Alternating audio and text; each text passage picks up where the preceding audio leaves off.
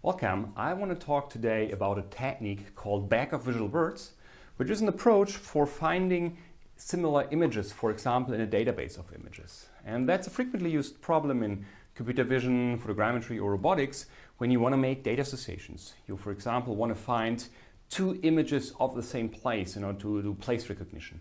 Or you want to find similar images in a database given a query image. These are all tasks where you want to look for similar images, similar data items. And back of words is a popular technique that can be used in order to do that. So as a preparation for this lecture, you may want to start this 5-minute summary of this whole lecture explaining back of visual words very briefly. If not, just lean back and enjoy what I'm going to present here. So what's the back of visual words? It's a technique that can be used for finding similar images in a database, either images among each other in the database or with respect to a given query image. So let's say you put into a database a large set of images and you want to find an image in your database that is similar to one query image. And then the question is, how can you search for that? And back of visual words gives you a possibility so that you can put in this image as your search query and bring back or return images that look similar to the one you queried for.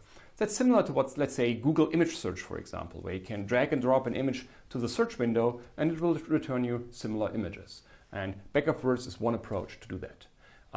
Additionally, back of words also provides a quite compact representation of the image, so that in the end you don't actually need to store the image. It's sufficient to store a compact representation, which, as we will see, will just be an histogram of certain feature occurrences, and you can do all the comparisons based on those histograms. So you may wonder about the word back of words. Why word? And the reason for this is that this is a technique which stems from the text mining community. So if you have a large number of text documents and you want to find text documents that are similar to a query document, or you want to group those documents into different types of documents, let's say legal documents, reports with respect to trade aspects, or papers from robotics, or papers from a different discipline. So whatever it is, you want to group those documents, or you want to look for similar documents. So it's, as you know, a common technique or a common problem in libraries or in searching for relevant documents. For example, if you have a paper and you want to look for papers that are similar to your paper when you do your related work study. And so the back of words, how it's originally called in the text mining community, is a technique that reduces those documents to word occurrences, and then based on the distribution of word occurrences, identifies similar documents. So basically you say, if I have documents where certain words appear with similar frequencies, those documents are probably similar. And back of visual words does that concept, but transferred from text documents to images. Also in terms of text documents, so if you know the setup that we use to store our papers, our paper repository, where you have basically a summary of a paper, some images and kind of the title and things like this of the paper, there's a button here, look for similar papers. And if you press that button, what the database will do, it will return you papers, and the returned papers will be similar to the data, to the paper where you pressed that button. And it does so by looking into certain words and simply checks how often do those individual words actually occur in all the documents. And then it builds a distribution of word occurrences over all those papers and will return those papers which are most similar to the one you used as your query. And that's basically the idea of the back of words approach. And we will now translate that to a back of visual words. So consider you have an image of an object like this illustration over here. We can actually break down this image into small, let's call them components or small patches or regions or features, and treat those small regions as our words. So for example, we can take this image, we can break it down into small sub-images and keep those sub-images as my bag of words. So as my set of words, counting how often do those parts appear. So for example, here I have a patch which shows the eye of a person, so this eye over here, And maybe this thing actually appears twice approximatively because the person has 2 eyes. So this would get a count of 2. And other local patches may appear also multiple times, or similar looking patches multiple times in an image. And this I can use in order to generate my distribution. So the first thing I do, I turn my pixel information into visual words. And how Bag of Visual Words does this, it uses features and feature descriptors, like those we have discussed here, like SIF features, for example, could be one option to do this. So we break down our image into independent features and then just consider those features in order to represent the image. Here again, these are local patches just as an illustration because it's easier to visualize it in that way. What we also need is to say, okay, which of those words or visual words or image patches or features are actually good for for describing those images. So I kind of need a dictionary. Similar to, let's say, the Oxford English Dictionary, which describes which words are allowed in English language, the visual dictionary tells us which features are allowed for describing those images. So what we need is we need kind of a code book or a visual dictionary which tells us what are the allowed words. What are the words we want to take into account in our approach here.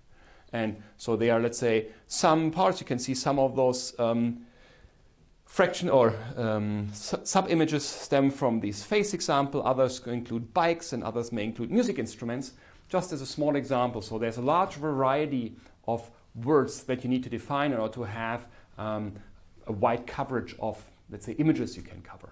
And so you need to have some kind of these dictionaries, and then this dictionary defines the words which will be considered the kind of the allowed words for our comparisons.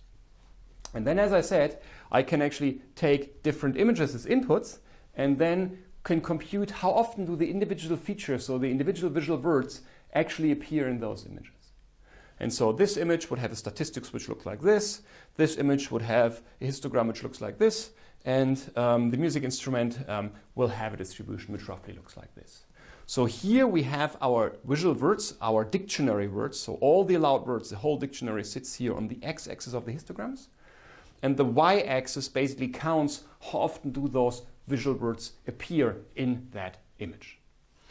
And what the Bag of Words approach then does, it simply takes those histograms and basically forgets about the image information and then says, how can I make the decision if 2 images are similar? And it just does it by comparing those histograms. So you're basically comparing the distribution of visual words that appear in your images. So, and then you will say, okay, is this distribution similar to this distribution? Yes or no, with some form of distance metric or similarity. And then you can say, yes, these images are probably similar because their histograms are similar, because their distribution of visual words is similar. And this makes them potentially similar. So that in the end, when querying for similar images in your database, you only need to compare those histograms.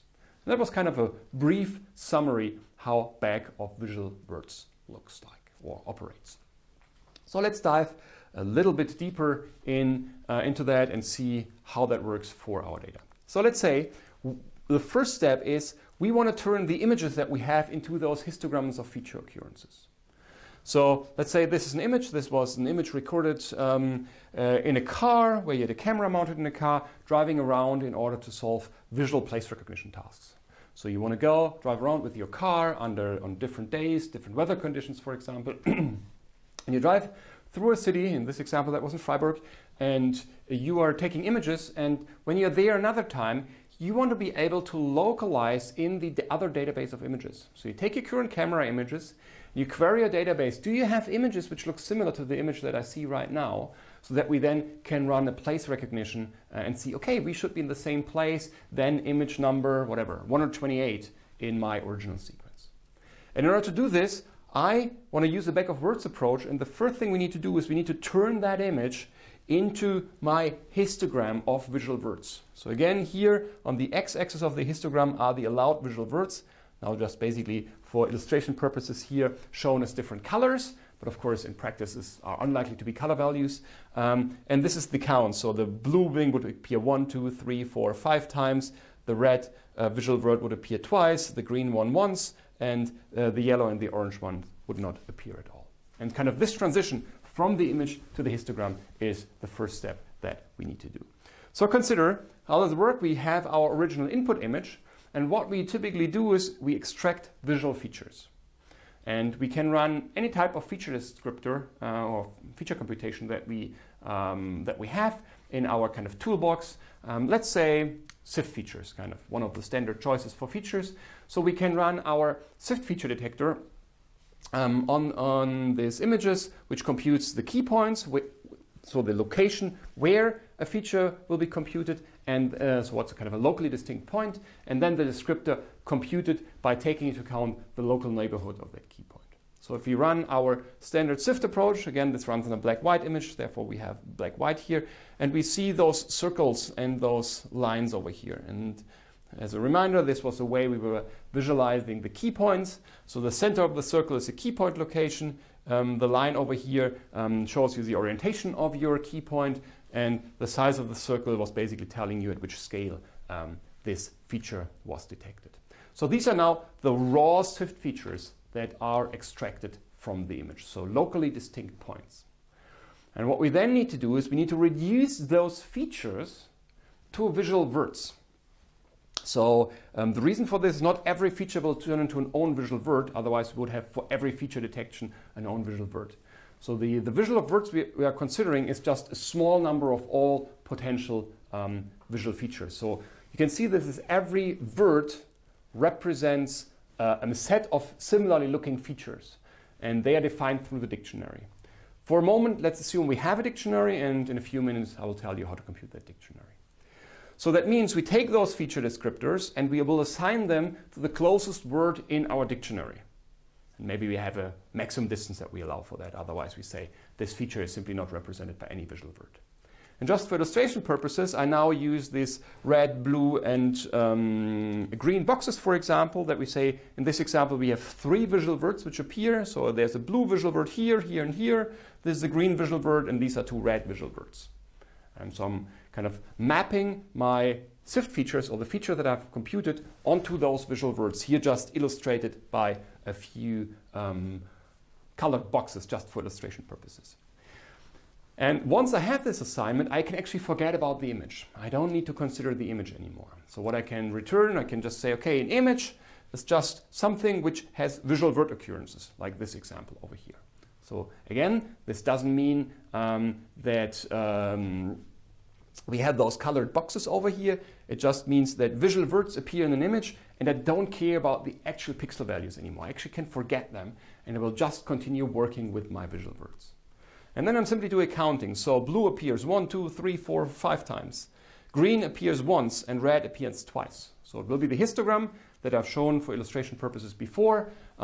Here is my blue visual word, which has a count of 5, red one with a count of 2, green one with a count of 1, and the other 2s did not appear. So we have an histogram 5, 2, 1, 0, 0.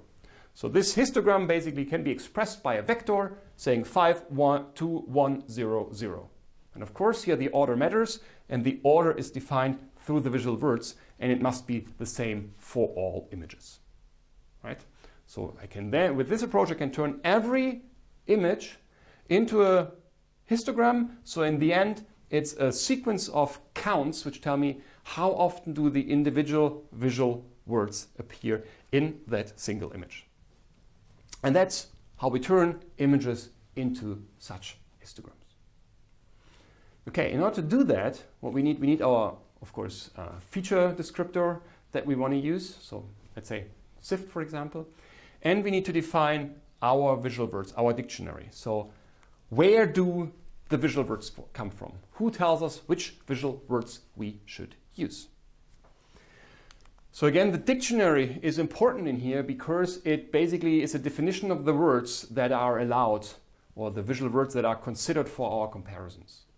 If we have a feature which is not represented as a visual word in the dictionary, this feature will simply be ignored. It simply will not matter. So the visual word, the visual dictionary and the visual words need to remain fixed because they describe kind of the words we are allowed to use. And they define the x-axis of the histogram. So this is a dictionary. The dictionary is basically, and has an order, say blue is word number 1 in my dictionary, red is word number 2 in my dictionary, green is word number 3 in my dictionary, and so on and so forth. So the allowed visual words and the order in which I consider them in the histograms is defined through the dictionary and is fixed. It's something that should not change. So the dictionary can be learned once, for example, giving a large database. You can build a dictionary out of that for that database. And if you have a very diverse database, very large database, you may come up with a representative dictionary. But this dictionary then needs to remain fixed. You don't change that. And this dictionary, again, is typically learned from data. So it's not something that we specify by hand. We learn that from data. And the question is, how can we actually learn that? So how does that work? So I, in the next few minutes, want to dive a little bit deeper into how I can actually obtain this dictionary of visual words. So let's say we have a training data set. This can be my database I want to work on if this database is fixed, or it can be just a large collection of images taking or showing a large variety of different images in that database. Let's say 1 million of images, and they all are recorded with different cameras from different setups, showing completely different scenes, small objects, large objects, landscape scenes, humans, you name it. And this would be the diverse data set that you could use for learning your dictionary. If you want to apply that to a very specific application like place recognition with images taken from a car in a certain city, then you will of course only take images recorded from a car in a certain city, in this city, under similar conditions, because then you would have a dictionary which is more specific to the task that you actually want to solve. So your training data set should be somehow related to the data set or to the type of data you will be working on later on. The important thing to notice here when I talk about training data set is that this, what we will do in a second, is an unsupervised approach. So you do not need to provide manual labels, for example, for something. It's an unsupervised training or an unsupervised approach where you just need to put in the images and the approach will sort that out on its own. Okay, so how does it work? We take our database of images, let's say those example images here taken from the car data set, and we extract visual features, for example, SIFT features out of that. So every image will turn into a set of SIFT features, let's say 500 SIFT features for image number 1, 200 SIFT features for image number 3, 700 for image number 8, and so on and so forth. So we will collect a large set of those SIFT features. So this represents always one single SIFT feature. So we get thousands or 10,000s or 100,000 or millions of those feature vectors, just depending on how many images we have and which parameters we use for our descriptor. So what we have from these thousands or 10,000s or 100,000 of images, we will get a number of SIFT features, let's say roughly 500 times more than images, gives you a good approximation, roughly 500 SIFT features per image, for example. And then you have a large number of those features. And these are not yet visual words, these are just visual features that appear in my training data set. So this is a vector, so in case of SIFT, this can be a 128-dimensional vector, because this is the descriptor that SIFT will generate. If you take other features, descriptors, then they may be of smaller dimensions, let's say 64-dimensional vectors, for example, or 32. That simply depends on what your descriptor returns. And so those vectors are nothing else than data points in some high-dimensional space, in this high-dimensional feature space. So all these vectors are just kind of points in this 128-dimensional space. So I can't visualize a 128-dimensional space well, so let's stick with this, let's say, illustration of a 3-dimensional space, and even that's hard to visualize in 2D. So, but I think you get it. So these are data points which are somewhere stored in this high-dimensional space. Now what we now want to do is we want to actually group similar features together so that they will later on form one visual word. So we take, let's say, those data points which are close together or those data points which are close together and say, okay, this is actually probably very similar image content, because remember, those features just basically provide a description of the local surrounding of the key point, for example, the distribution of gradients or something like this. And so that means we have data points here which represent image regions which show a similar distribution of gradients. can say, okay, this distribution of gradients, let's turn that into a visual word. And so we can say, okay, those three data points we use and make one visual word out of this, let's say taking the mean of those 3 data points, for example. And we do the same for those over here and for those guys over here. So that we can actually group them here, illustrated by color. This is kind of the red data points. All the red ones are combined together to then form one red visual word, and the same holds for the green ones, for example. And this grouping of similar descriptors is something which is used, or we use a clustering algorithm for that.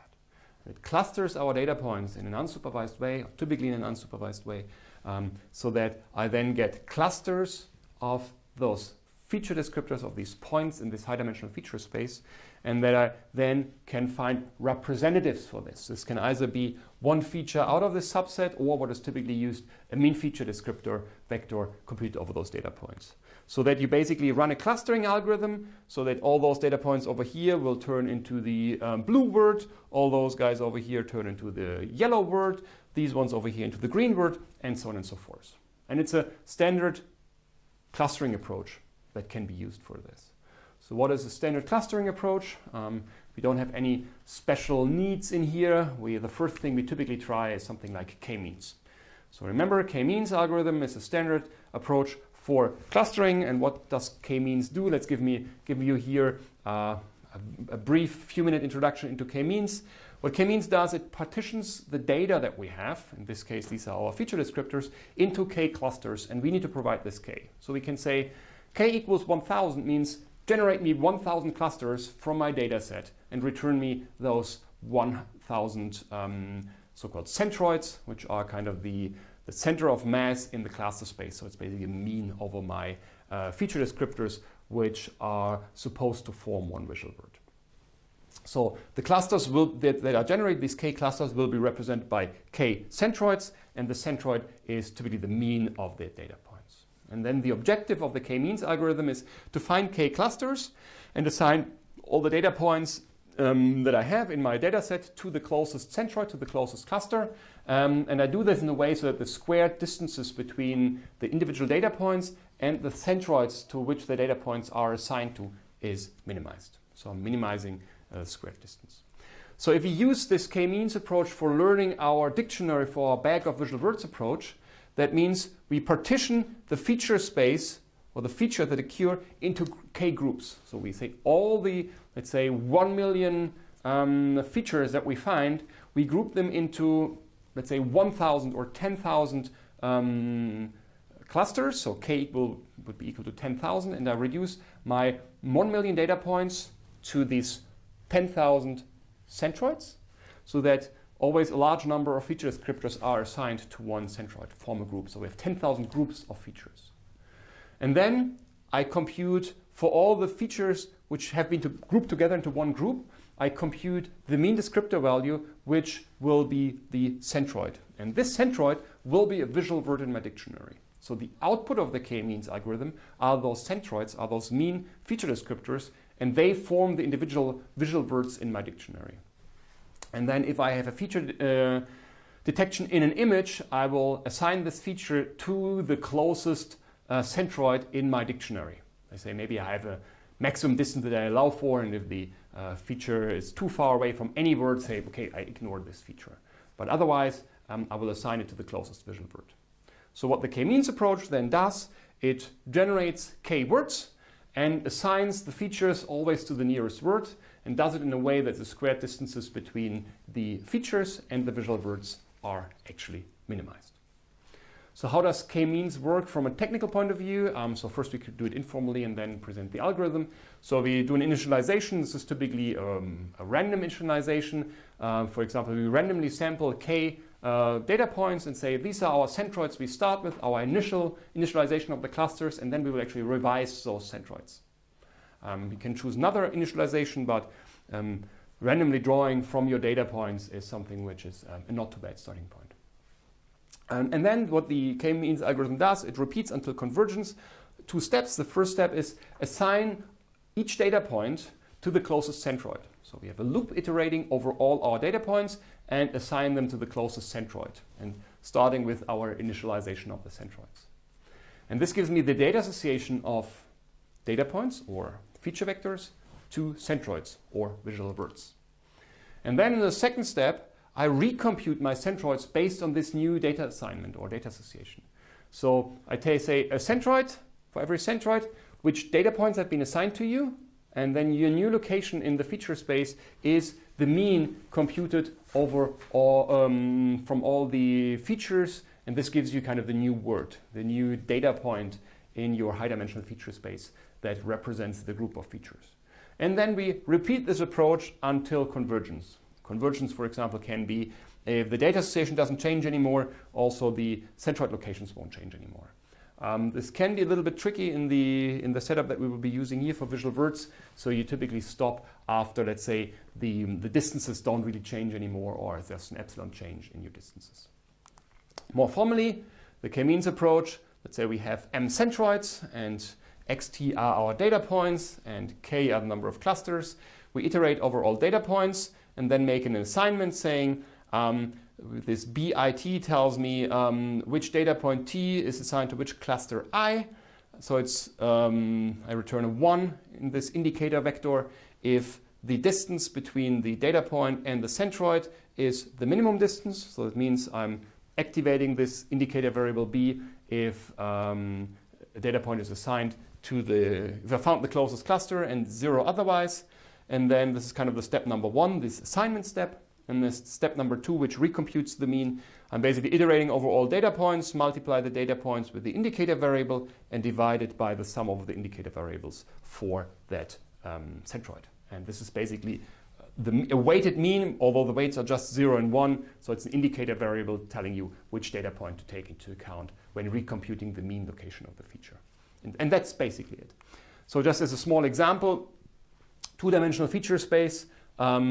These are my data points, and the red and the blue cross are my initial centroids, which are just random locations here. In this case, they are not part of the feature space, but often you may want to do this. So what do? We first compute our assignment, which is seen over here. So assign all the data points to the closest cluster, which is here shown by colors. So all the red data points will be associated to the red cross. All the blue data points will be associated to the blue cross.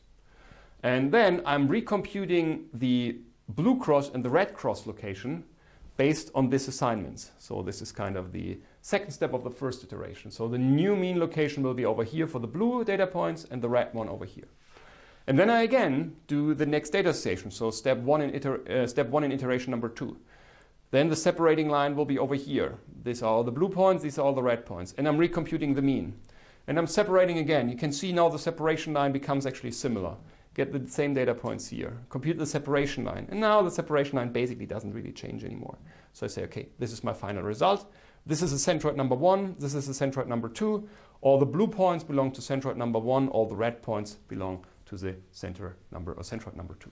And that's how k-means works. And you can see this as an illustration for having a 2D feature space and we want to find a dictionary of size 2. Then this would be the result that you actually get. Of course, in reality, we have a more high-dimensional feature space, let's say 128-dimensional feature space, and the size of the dictionary is not 2, as in this example, it may be 1,000, 5,000, 10,000, 50,000 maybe, depends on the size of how many images you want to deal with in the end. And but this approach is exactly the same. It doesn't matter if you do this for whatever, 100 images, 10,000 or 100,000 images, just that it takes longer, obviously, for larger data sets. So k-means is a standard approach for clustering. It's one of the, or probably the most popular clustering algorithm. It's fairly easy to implement, and the only thing that you need to do is choose your number of clusters, and then give it a run, and k-means will return your centroids. A few things you need to know about k-means if you work with it. First, the initialization matters. So the result that you get depends on your initialization, on your initial centroids, because it iteratively updates them. So it's not a direct solution, it's an iterative solution. So you may want to think about how to initialize your clusters. One example would be to randomly draw data points from the visual features you have detected, and maybe you can have a smart way for kind of distributing the initialization a little bit in feature space, that not everything is clustered in a very local region, which may be suboptimal. The second thing is k-means is sensitive to outliers. If you have outlier data points, so some of the features which are spread very far away from any reasonable cluster and feature space, then k-means may put clusters in those locations, and we have a number of very, very small clusters, a cluster just representing one word, one feature, for example. So one word for one feature. That's something you typically don't want to do. You want to get rid of them. And also k-means just converges to a local minima. It's not a global minima. So these are certain things that we may need to take into account in order to build a meaningful dictionary. But using k-means for this type of approach is kind of the standard choice for turning a large number of feature vectors into a small set of visual words. And k-means is typically the way to go. So what does it mean?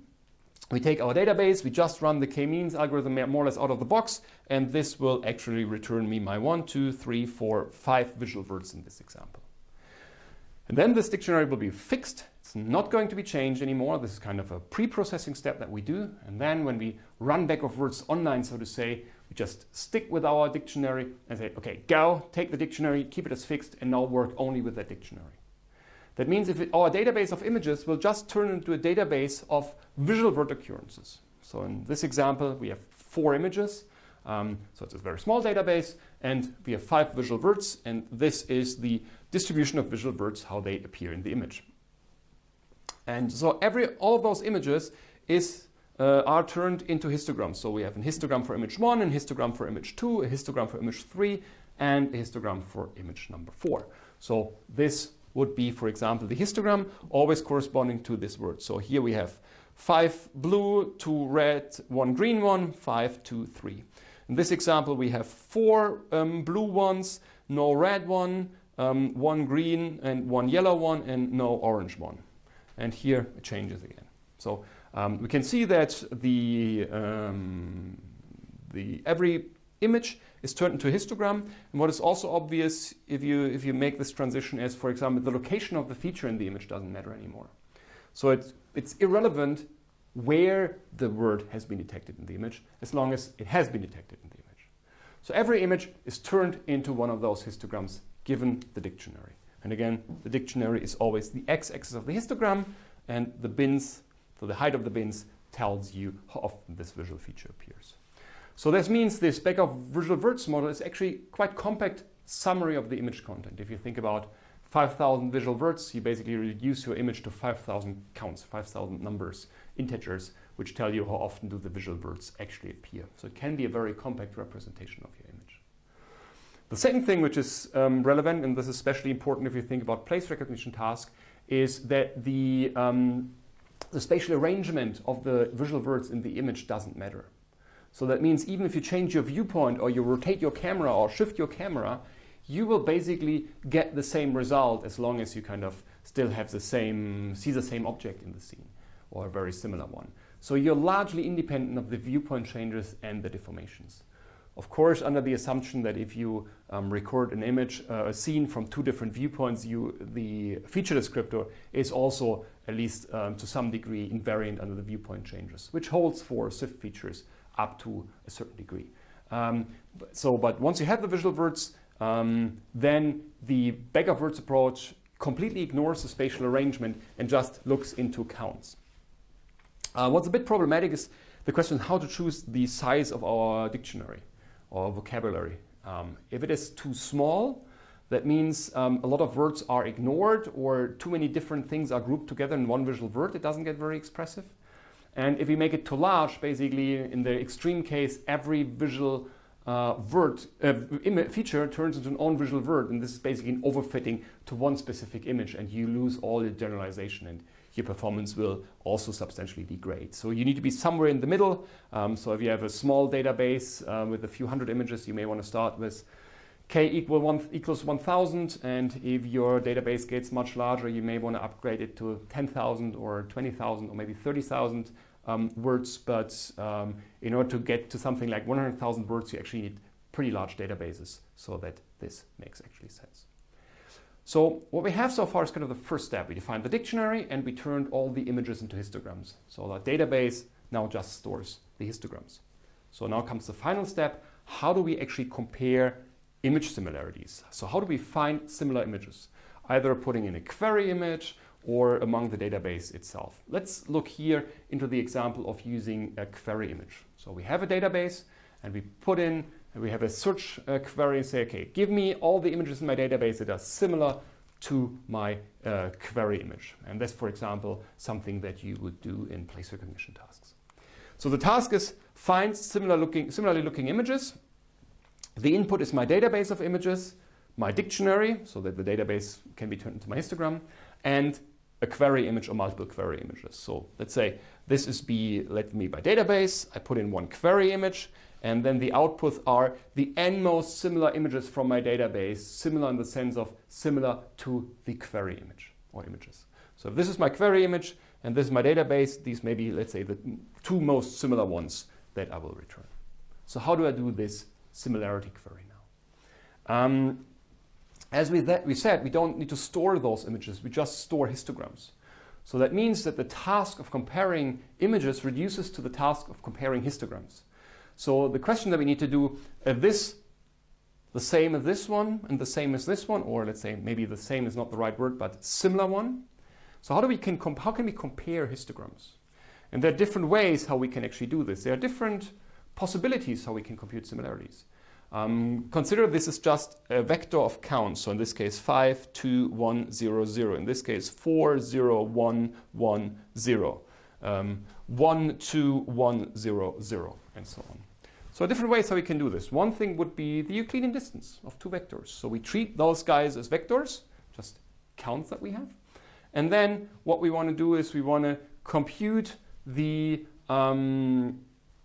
distance between the histograms as the distance of the data points in a Euclidean space. So this would be a 5-dimensional space here, and this would be 5, 2, 1, 0, 0. So I compare 5, 2, 1, 0, 0 to a data point 4, 0, 1, 1, 0. You just take the Euclidean distance between those 2 points. That would be the Euclidean distance. Another alternative is to take the angle between two vectors into account. So I'm treating those those histograms again as vectors, and then I'm just looking what's the angle between them, what's the angle between those vectors. If there are two vectors which are orthogonal to each other, it's maybe a small distance, and if they look to the same direction, then they may be very similar. So what this we typically use this using the so-called cosine distance, where you take the cosine of the angle into account. It's similar to the Euclidean distance if the vectors are normalized, so have norm 1, but otherwise it's not the same or not similar.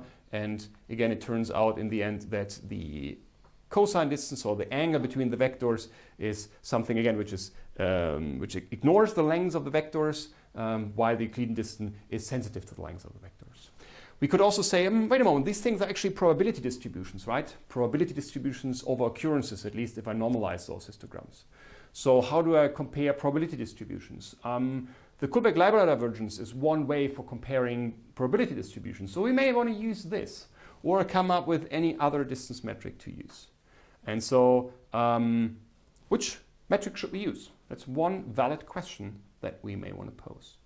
The second thing, which has a very strong impact on the final result, is actually the question, are actually all words that are used expressive? So do they have the same expressiveness? So does the blue word tells me something better or less than the green word or the yellow word, for example? So you can make an analogy to the text mining. Then maybe this effect becomes more obvious. There are a lot of words in language that appear very, very often, but actually do not really help you to classify documents, like an article, like the. The article the will probably appear in every document that you have. And so this word is not very expressive to categorize documents, or the word is, or has, or he, or she, something like this. Probably words which appear in a large number of documents and probably won't tell you a lot about when you look for similar documents. So you may want to say, okay, certain words are less relevant for me and other words are more relevant for me. Okay, so let's make an example and we go back to these 4 images that we had. And if you look, for example, to the green word appears in every image, right? So it appears here, here, here, here. So if I get a new image and I say the green word occurs, it doesn't really help me to narrow down that I'm more likely in image number 1 compared to image number 2, because green appears everywhere, right? So the word green is more or less useless for the similarity query that we are doing here. And so the key question is, how can we identify this? How can we say a certain word is better for the comparison and other words are less relevant for our comparison? And so we may want to re-weight certain words which are more important and weight other words which are less important down, so that the less important ones don't matter that much when we compare the distances between our histograms. And this is something that we do with a technique which is called TF-IDF. So TF-IDF stands for term frequency, inverse document frequency. And we are basically, what we're doing, we are recomputing the bins of our histogram. And what we're doing, we are basically weighting the bins of our histogram with this second term over here, which is the inverse probability that a certain word appears in the database, or an image of the database randomly drawn, and the inverse of this. Okay, so what we're basically doing, we are recomputing the bin of visual word I in image D with this formula. And this gives a new, basically reweights the histograms with the goal that more important words, which are important for the comparisons, get a higher weight, and those which are less important will actually get a lower weight. So let's try to understand a little bit what the formula actually does. So the first part of the equation here, which is this fraction over here, is NID, is the number of occurrences of a word I in an image D. That basically means how often does the visual word I appears in an image. So let's say in our example, in the first image, the blue word occurred 5 times. So for the blue word in image number 1, this would be a 5. And then ND is the number of word occurrences in the image D at all. So for example, if there are overall 8 occurrences of visual words in the first image, this would be then 5 divided by 8. So that's the term frequency. So how often does this term, so how does this word occur? So this is basically our histogram normalized to 1. So this, if you ignore the second part, if you just look to the first expression, this is nothing else than taking the histogram that we have, but normalize them, so turning them into a probability distribution. And then the second term is the inverse document frequency, and I'm weighting this term by the logarithm of the inverse document frequency. So what is the inverse document frequency? The inverse document frequency has here this capital N is the number of images in my database, and I'm dividing it through the number of images in my database where the word I occurs at all. So if, let's say I have 100 images, and in 50 of those images, one visual word occurs. This would be 100 divided by 50, would be 2, so this would be the logarithm of 2. And if you, for example, have a visual word that appears in every image, this would be n divided by n would be 1, logarithm of 1 would be 0. So if I have a visual word that appears in every image, it gets the weight of 0. So the bin will be put to 0 everywhere. So this means this word doesn't matter anymore because it doesn't convey any relevant information for me.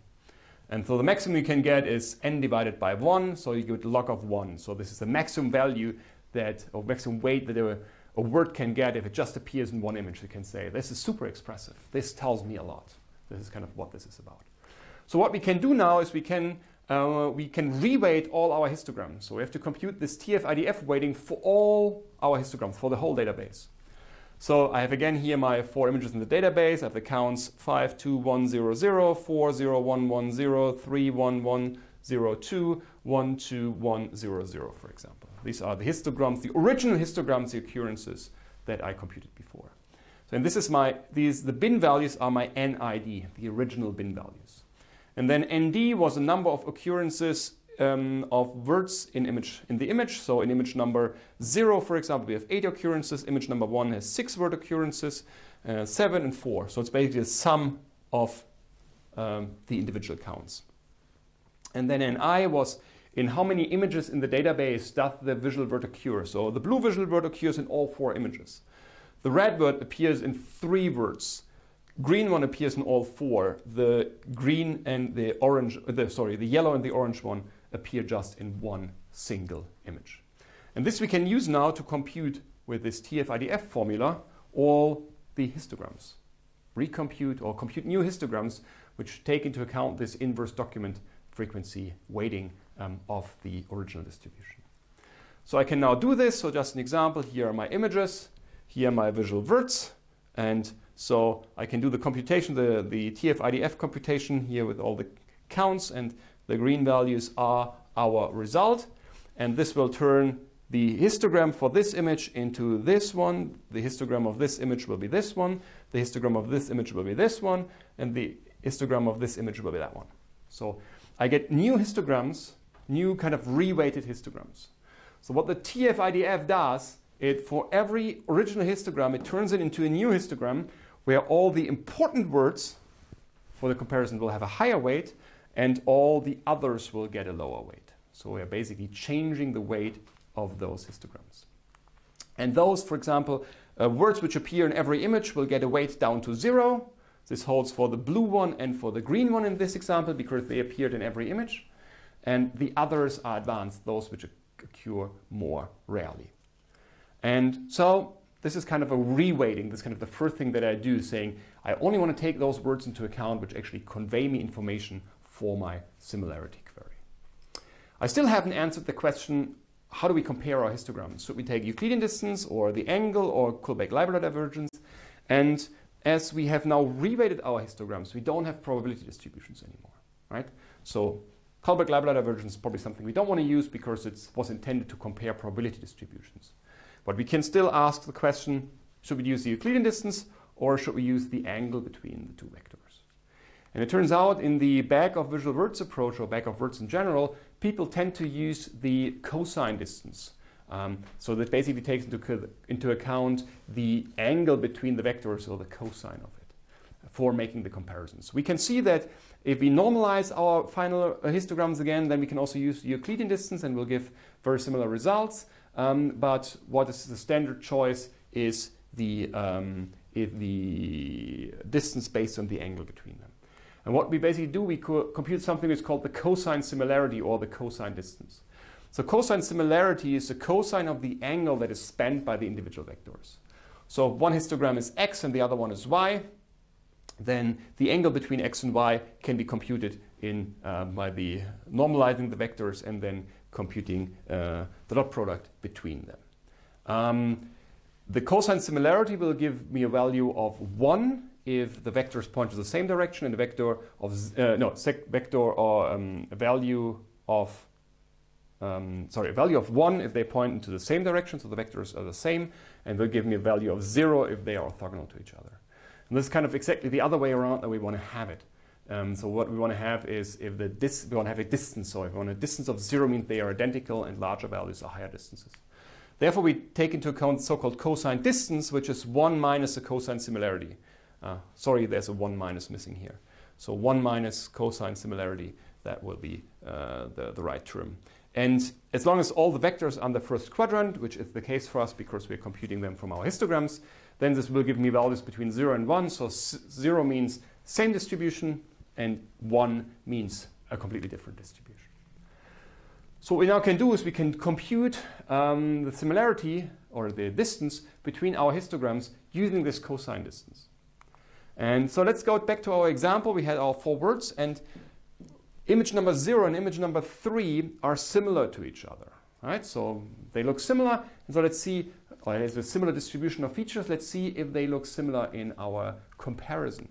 So what we can do is we can build our a kind of a cost matrix or similarity matrix where we have all the histograms of image 0, 1, 2, 3, 0, 1, 2, 3 shown over here. And we are always comparing the difference between the histograms. So this value will be the difference between this histogram and this histogram. And what we can see in here are a few things. So first, all the elements on the main diagonal are 0. This means an image compared to itself has a distance of 0. At least it's a sanity check that everything looks good. Because if you want to compare an image to itself, we should get a distance of 0. But what we also see is that the images of 0 and 3 are regarded as highly similar because they follow the same distribution of visual verts. And as a result of them, they are similar. And all the other values are actually pretty large. They're close to 1. That means those images are very different from each other. They are not similar to each other. You can also visualize it in a plot. You can see here you have your main diagonal with a distance of 0. the off-diagonal elements also with a distance of 0, and all the others are kind of higher values, kind of close to 1 or not exactly 1. And this is kind of our visualization, that we say everything which is similar in the main diagonal is identical, and we have the image 0 and 3 which are similar here. And we can actually show, or what we can say is, does it make sense to use actually this TF-IDF weighting, or can we actually do that without? We can do this by performing the same comparison, just using the same distance, also the cosine distance, but on the unweighted histograms. So not using a TF-IDF weighting, just taking the original histograms. And if we compare them, so this is here the original cosine distance of the original histogram, so not without TF-IDF and with TF-IDF. And we can actually see that now the image number 0 and so image 0 and 3 are not similar, although they should be similar actually over here. And here we have zeros in the main diagonal, and the other one is actually some values in between 0.4 and whatever, 0.15 maybe. So this is actually not a good similarity matrix for the comparisons, where this one is a good one. So the TF-IDF actually helps for making your comparisons. Well, we haven't looked into, should we use Euclidean distance or cosine distance? I just said most people use cosine distance. So for that, let's try to identify a bit what's the difference between the Euclidean distance and the cosine distance. So the difference between the Euclidean distance and cosine distance mainly is that the cosine distance ignores the lengths of the vectors, where the Euclidean distance takes this into account. So if the length of your vectors matters, then you probably tend to use the Euclidean distance. If the length of the vector doesn't really matter, or the distance of the endpoints do not really matter, so the distance of the difference of the two vectors, then cosine distance is probably the metric of your choice.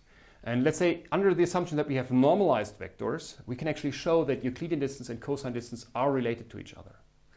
We can actually show this here. If we start with the Euclidean distance, or the squared Euclidean distance actually, so Euclidean distance squared, then we can turn this as x minus y transpose times x minus y. And if we expand this expression, we get x transposed x minus 2x transposed y plus y transposed y. And if we now exploit the assumption that both vectors are of length 1, so the length of x is 1, the length of y is 1, we know that their norm is 1. So as a result of this, x transposed x will be 1 and y transposed y will be 1. Sorry, there's a plus. No, sorry, everything's correct. And so this will mean that x transposed x and y transposed y, they will both turn into 1. And x transposed y, this will actually remain. So the equation will simplify into this form. And x transposed y is nothing else than twice the cosine of the angle between the vectors, because remember the vectors have length 1. So this gives me the cosine between them, or twice the cosine, because they're both of length 1. So as a result of this, I will have 2 times the cosine distance. That means if the vectors are normalized to 1, the squared Euclidean distance is equal to 2 times the cosine distance. So there's actually a relationship between the Euclidean distance and cosine distance. And what we can do is we can now make a comparison between the cosine distance and the Euclidean distance to see what's the effect of the different metrics. So again, in this block here, these are the original histograms, the unnormalized histograms. In this example, this is kind of the Euclidean distance and the cosine distance, both executed on the original histograms. And we can see both of them are not very good in finding similarities. So this one is a little bit better. So those elements which are equal here, which should be small values, are smaller than here, but it's still far away from 0. So that's not very good. If we normalize those histograms, then this would be the result. And basically what we have a scaling factor in between them. Actually, this squared would have a scaling factor of 0.5. So also something which is still not good. So this is not the result that we want to have. If we then perform the TF-IDF, we have the thing, our cosine distance that we typically have. And here the distance still looks much different for the Euclidean distance, but you can still see that the results using the reweighted Euclidean gets actually better. And if we then normalize everything to 1, all vectors to 1, just artificially, then we would actually get very, very similar results. So the cost matrices are nearly indistinguishable, not fully, but they don't differ that much because we have just values between 0 and 1. 0 squared stays 0, 1 squared stays 1. So those actually look very similar. So as a result of this, as we don't want to explicitly normalize our histograms, if we would actually normalize all histograms again, we could use the Euclidean distance, but one takes the cosine distance on the reweighted histogram. So I'm computing the TF-IDF and then running the cosine distance on that. This is what the standard Becker-Wurtz approach does. So to perform our similarity queries, we use our database and we store the TF, not TD, TF-IDF weighted histograms for all images in the database. And what we then do, if we want to find a similar image, we extract the features from the query image. So we run our SIF detector. We assign every feature that we detected to a visual word, or if it's very far away, ignore it. Then we build the TF-IDF weighting for our histogram. So we need to reweight the histogram. And then we just perform the cosine distance comparison to all images in the database and return the n most similar histograms from our database, or the images corresponding to those histograms. And then I basically get my most similar images. And that's basically it. That's how TF-IDF actually does it. So again, if you want to investigate the Becker-Wurtz approach further, there's again this 5-minute summary video of this kind of nearly 1-hour lecture, just condensed into 5 minutes. Of course, we won't go that deep, but the core material is in there. If you want to dive deeper, I actually suggest visiting the Jupyter notebook that was created by Olga Wysocka, who also created all the nice drawings here for me, which you find here under this address, which dives a bit more into the details of the TF-IDF weighting so that you can actually see how all the individual parts are computed, and you may helps you for understanding the concept a little bit better, and also does some investigations on the different distances. And there is further reading material. There's the original paper by Sivic and Scissorman, which is called Video Google, which had the idea of using the Becker-Wurtz approach from the text mining community for image-based data or video data. So this is the original publication from 2003. And if you also want to get some further information about TF-IDF, you may also have, for example, a look to Wikipedia, which can tell you something about this approach. So to sum up, Becker-Wurtz is an approach to compactly describe images and perform similarity queries between images. And it's frequently used for searching for similar images in a database. This is relevant in computer vision, but a lot for 3D reconstruction tasks or localization tasks, where you want to see what are other images where there are potential correspondencies to my current image, either for finding loop closure candidates in the context of the SLAM problem, or for performing visual place recognition tasks, and then maybe use this as an initial seed for the metric localization system. So there are a lot of applications in robotics and computer visions and photogrammetry for that. The idea of Becker-Wurtz is that we base or describe our images with so-called visual words, and we use a dictionary of visual words for making this description. And we are basically just counting how often do the visual words appear in my original images. So how often do typical features which are mapped to visual words actually appear. And based on this word occurrences, or an histogram of word occurrences, we are performing our similarity queries. As some words are more expressive and others are less expressive, we use this TF-IDF reweighting, which kind of enhances the weight of bins or of visual words which are more expressive for the comparison, and weights others down to up to 0 so that they don't matter anymore. And the distance, how it is computed, is basically based on the cosine distance. So we are not taking the images into account anymore, we're just taking the histograms, computing the cosine distance about them. And that's basically it.